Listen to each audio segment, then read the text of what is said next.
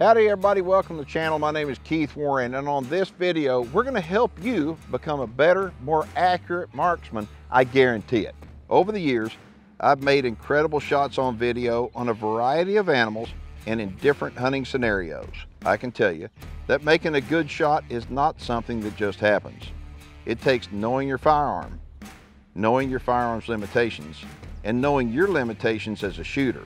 This video is brought to you by Online Outfitters, and we'll tell you more about them at the end of the video. So if you watch videos on our channel, you know that my daughter Maddie is also an incredible shot, and she does an outstanding job of taking down animals ethically in a variety of hunting scenarios.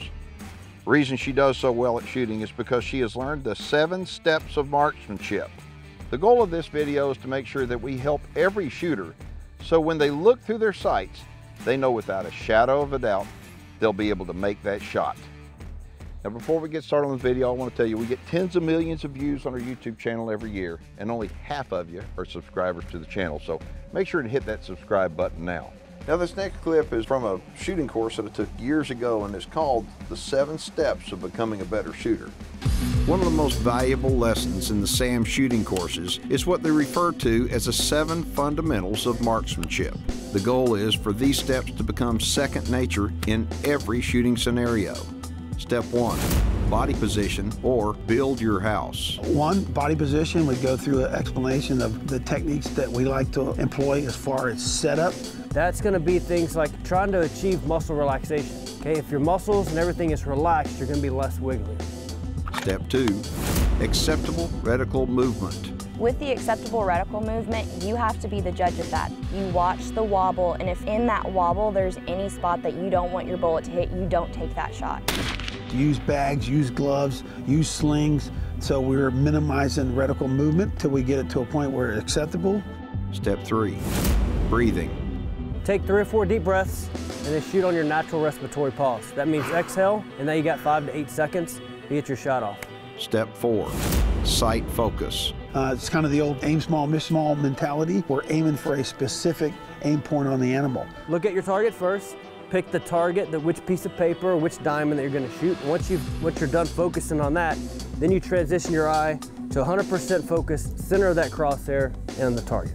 Step 5, trigger control. And when we speak of trigger control, that's bringing the trigger to the rear without disturbing sight alignment or sight picture. In your mind, you're telling your finger to come straight back to the rear. Once the gun goes off or the hammer falls, the primer ignites, and the powder goes off, why does our finger release the trigger?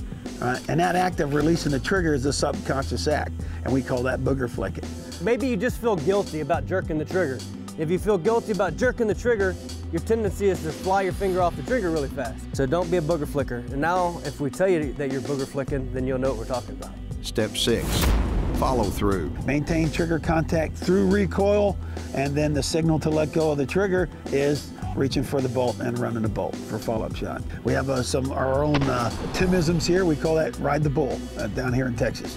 All right, then the follow-through is very important for us as hunters. We teach here to stay on target, stay in the scope. Step 7, call your shot and re-engage.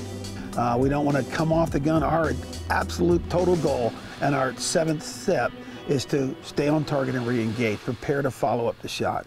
Now these 7 basic fundamentals need to become second nature for every shooter, and if you work at it, I guarantee it, you'll become a better shot. I hope you enjoyed the video, and if you did, go ahead and post a comment and make sure and subscribe to our channel. We'd like to thank Online Outfitters for providing us with all of our awesome gear that we use in our shows. From thermal gear to ammunition, if we need it, they have it. For more information, check out Online Outfitters on our supporters page, linked in the description of this video. Shoot straight, everybody. I'll see you next time.